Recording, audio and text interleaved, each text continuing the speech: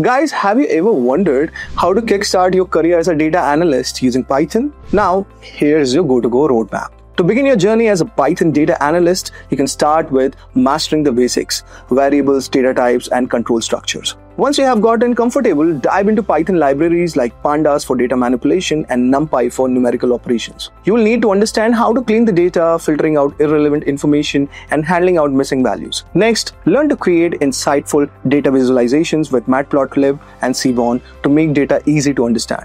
Now, as you progress, integrate Python with SQL to extract data from databases and perform advanced analysis. You will also want to explore machine learning with scikit-learn, and you have to also learn algorithms like linear regression and clustering. Finally, to cement your skills, stand out to employers, Simplilearn's data analytics certification can guide you through every step. So guys, are you ready to dive into Python and boost your career? For more such content, do hit the like and the subscribe button to the Simplilearn.